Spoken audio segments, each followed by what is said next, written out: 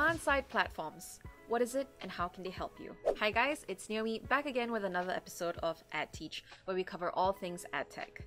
Today, we'll be looking at demand-side platforms, how they work, and how they can help publishers.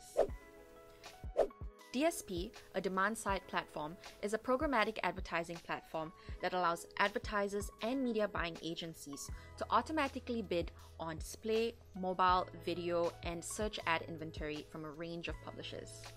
They automate the decision-making process on how much to bid for an ad, making the ad buying process significantly faster, cheaper, and more efficient, meaning advertisers no longer have to manually contact publishers with offers. So, how does a DSP actually work? Good question. Remember, DSPs exist to replace the manual ad buying process with a real-time bidding platform, and all of the steps can be summarized in the following. The advertiser selects their target audience and uploads the ad that they want to publish. Publishers make their ad inventories available on the DSP through ad exchanges and supply-side platforms, SSPs. These platforms offer the ad impression to the DSP, which makes a decision to send a bid to buy the impression based on relevance to the targeting criteria. The advertiser competes with other advertisers for the ad impression, placing bids in real time. The demand-side platform buys the impression, and then the ad is shown on the publisher's website. What are the types of demand-side platforms? There are two types of DSPs, a self-service and a full-service DSP. A self-serve DSP is just a platform where advertisers can buy advertising. Campaign ideation, execution, and reporting would be performed by the advertiser's team or agency. To give you a better idea of how DSPs work, we could take a look at Google Ads as an example.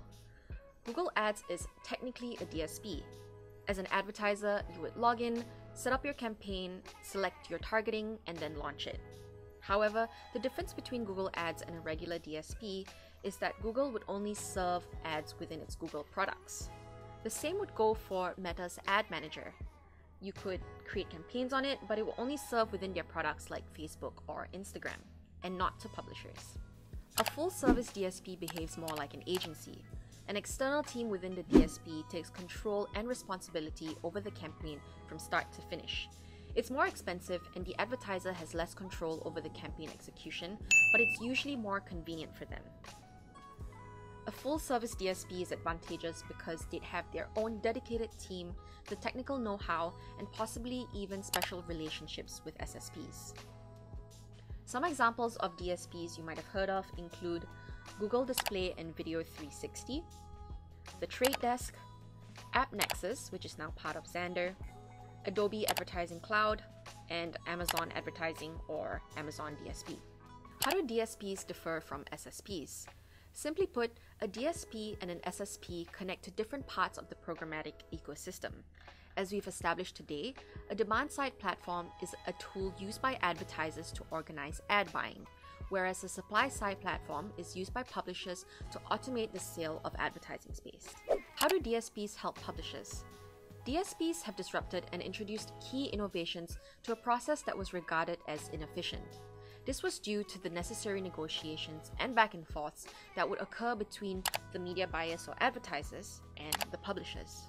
Consolidating supply into a single platform that automates ad buying via real-time bidding helps to boost transparency, accountability, and widens advertisers' reach across various publisher websites. This of course means that publishers have an easier time filling in ad space and can focus on bringing in more revenue. And that is it. Hopefully you have a better idea of how DSPs work within the programmatic ecosystem and how it affects publishers. If you're interested in learning more, you can check out the blog post in the link below or book a chat with us in the description box. If you also enjoy these sorts of explainer videos, please do consider liking and subscribing as it helps out our channel immensely. Thanks for watching and we'll see you in the next one.